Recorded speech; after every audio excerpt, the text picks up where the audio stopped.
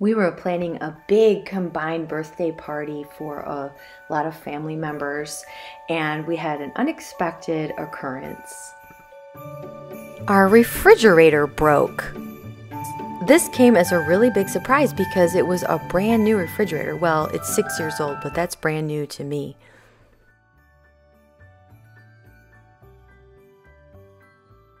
Anyhow, I was having a great time setting up my hallway with different little nooks for people to sit. I was really going with Rita Koenig's thing of always having a place to put your drink. We were serving buffet style. But here's the culprit, the refrigerator. We've had to replace the dishwasher already, which was also new, and now the 6-year-old fridge.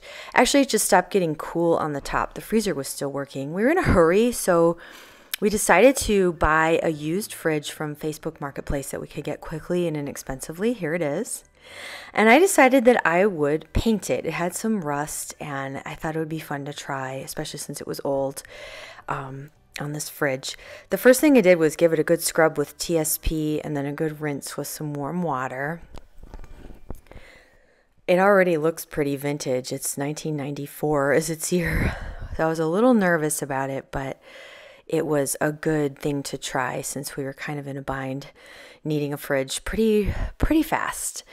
We were able to get this quick. I found some Kills primer in my basement. This is an oil-based primer, and it really did a great job of blocking all of the rust that was coming through. I put a little mask on because it was pretty stinky being oil-based, but it said that you could put oil or water-based paint over it. So I looked through all my paints. I tested different greens that you can see there on the side, and I ended up settling on this lounge green. Actually, it's half-strength lounge green, and just something about it being lighter, it just seemed to really work. I think a refrigerator is such a big appliance.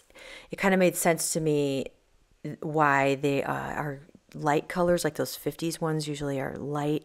I think it's because it's a big bulky thing in your kitchen, and if it's light, it's going to bounce the light off more.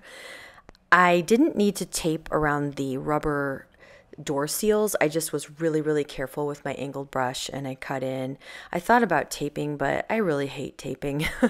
It's so time consuming, and I ended up just being able to be really careful. And it worked fine, and I didn't want to get any paint on the rubber door seals, of course, because that's, really important to keep the fridge sealed and cold. You don't want paint on that because they flex. So what I did was I cut in with the angled brush, and then I used a little 6-inch foam roller to cover it once with a coat of paint after I'd washed it and sanded it. Then in between coats, I did sand lightly with 120 grit paper and wiped that down. I really wanted to give the paint the best chance of adhering because I was afraid of the paint falling off once I got it in there into the kitchen. Then I went over everything again with a second coat. The second coat gave great coverage, and I was really happy with how it turned out. Then it was time to do a little fun detailing around the water dispenser. I used Hazel, which is another Sherwin-Williams color. This is also a wall paint that I happened to have on hand, and I just painted around the water dispenser, not right in where the water and ice come out, but just kind of around it. I tried out a gray on the handles, you can see there, but I ended up changing it. I didn't really like it, but once I get it in the kitchen, I changed it, and I'll show you what I did there.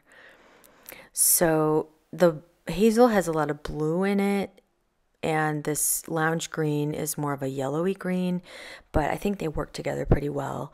Then it was time to move the big, bulky stainless steel fridge out, and we ended up putting it in kind of our rec room because we decided to still use it just to keep drinks in. It gets coolish, and the freezer still works, which is really handy. So we moved it in there, and then we moved this new old fridge in, and I took some rub-and buff in European gold, and I went over the parts that they had been chrome on the original, and I just rubbed this aged brass on because we've got a brass chandelier in our kitchen.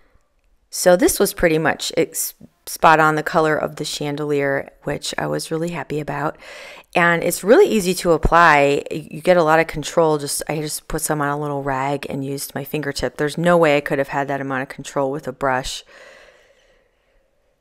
And I went on the, I put it on the handles, but then I didn't like that either. So I ended up painting over the rub and buff with the hazel color again. And I finally was satisfied with that. I think that was the best. It was just a little too much metallic or something when I had that on there, but the hazel looked good and it was a nice contrast with the lounge green.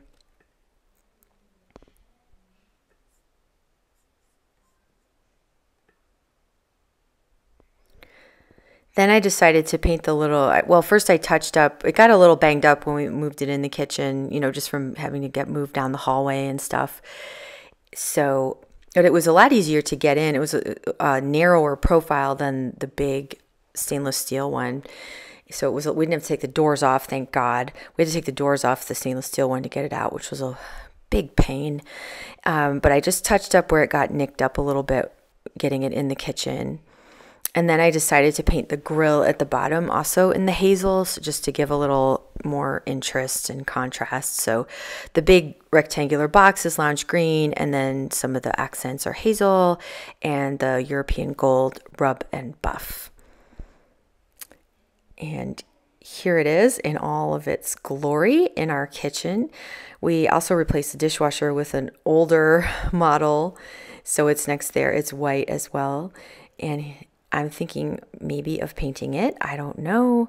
You can see there it is next to the fridge. My husband says just leave it white. What do you all think? Should I go ahead and paint the dishwasher as well? I don't know. But I'm liking it in there. It's looking a little bit more like a piece of furniture and less like a cold modern appliance. And for a stopgap Facebook Marketplace find, we are really having a lot of fun with it, and it is working great.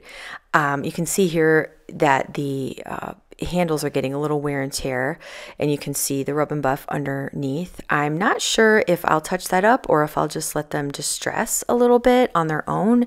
And also, of course, it's a fridge, so it's getting a lot of wear and tear, and I've just been wiping it down with a cloth.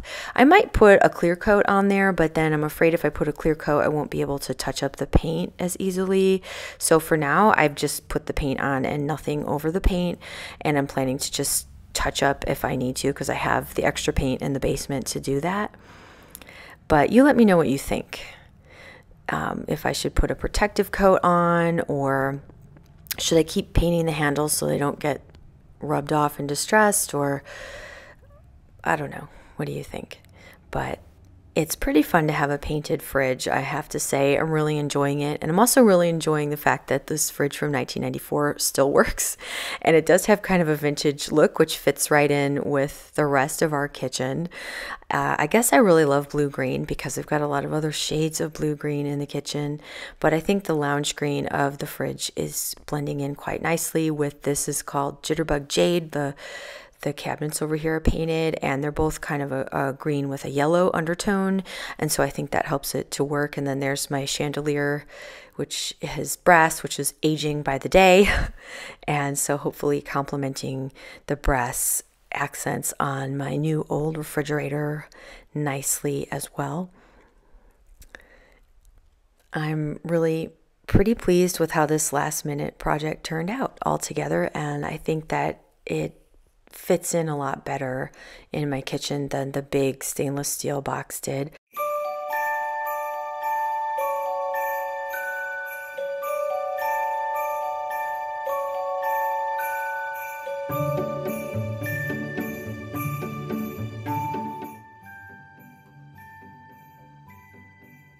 I went back to setting up for my party and adding some more places for people to sit around and talk. I have to confess that after the party went really well, but people ended up just kind of standing around our dining room, and just like they always do, even though I had put up all these extra places to sit. So it was a good experiment. I think I will just have to keep trying, and maybe over time it'll work and people feel more comfortable sitting. But it was interesting to observe and see what people did. I hope you enjoyed this video about my fridge adventure and getting ready for a party experiment. I'm not sure what to do to encourage people to sit at little places I've set up instead of stand around.